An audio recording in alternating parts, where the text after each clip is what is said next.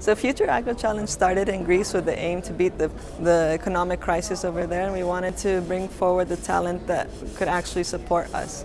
And we started with a national competition that was that got a lot of media attention within 1 year, and so that turned into being activated into 30 countries, and within 2 years we were already in 60 countries.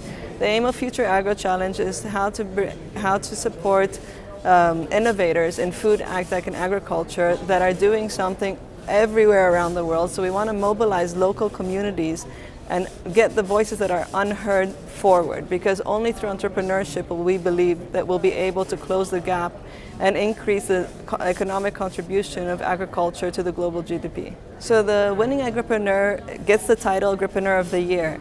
And within this title, we give them custom, tailor-made support. So we don't really have a package deal that comes ahead of the competition. It's once we know who the winner is, we find ways to support them through mentorship, through funds, through potential clients, and through, of course, a lot of media attention that comes their way.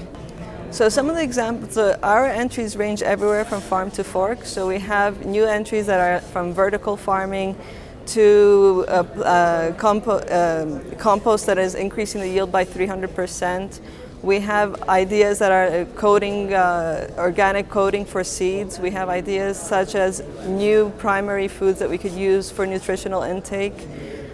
We have ideas, as I said, all over the chain. So it's quite exciting, the different types of interactions that we're getting, and from the different countries and markets that are interacting together. So not only are we seeing the ideas coming forward, now we're also seeing new partner opportunities coming as well forward, and some transfer of knowledge about the different types of ways to approach different markets. So we do have South African participants, including Real Gardening, which is biodegradable seed tape, as well as Seed Forward, which is organic seed coating, as well as Meat Naturally, and several others.